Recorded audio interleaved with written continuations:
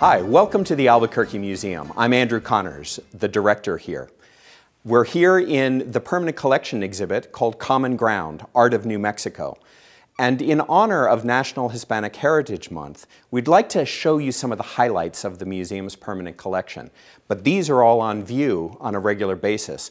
We'd like to take you down to the vault now so that you can explore some of the things that you can't ordinarily see. So let's go downstairs.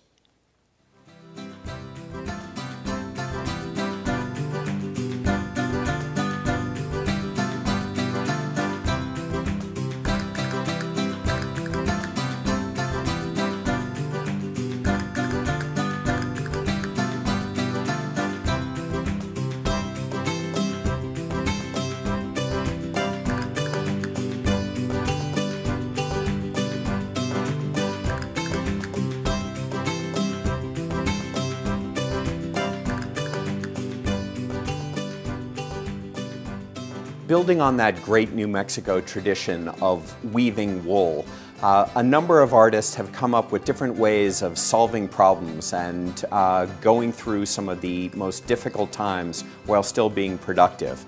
Doña Águeda Martinez, who lived in Medinales for many decades, wove in the Depression out of rags because she found that she could shear her sheep and sell the wool for more money than she could sell the weavings made from that wool. So she decided to take all of the cotton rags of shirts and jeans and tear them into little strips and then weave with those strips. This textile from the 1970s was woven entirely out of t-shirts. So she tore the t-shirts up from all of her family members and wove them into this rug that has absolutely traditional northern New Mexico designs based on saltillo sarape designs and then alternating with the stripes.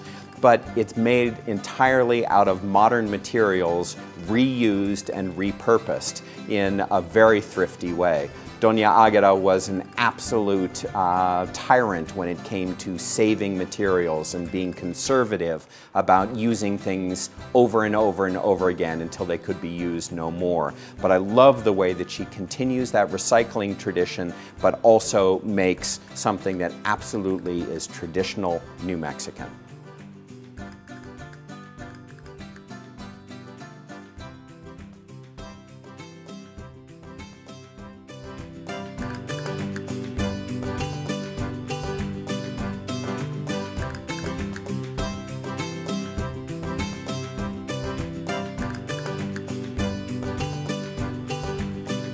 When Hispanic settlers first moved into New Mexico, they brought with them sheep and goats and other animals.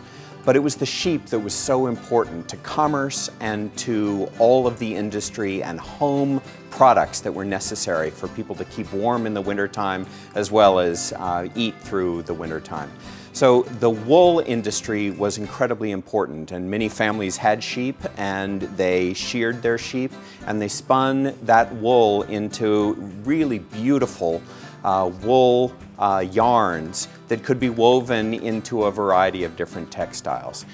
This is a textile that's been washed many, many times so that you can see that the cochineal dye has shifted across what used to be white little stripes, and now it's all become this wonderful pink. There's also wear and tear of stains through the years. So while we love to think of the great master objects as being pure and pristine, that wasn't the reality for most people. Most people had working blankets, but the attention to aesthetics was truly astonishing to me. And I love the way that there are these wonderful wedge forms that create the stripes here on this blanket, and then at the top and the bottom there are wonderful borders of that deeply saturated red cochineal dye.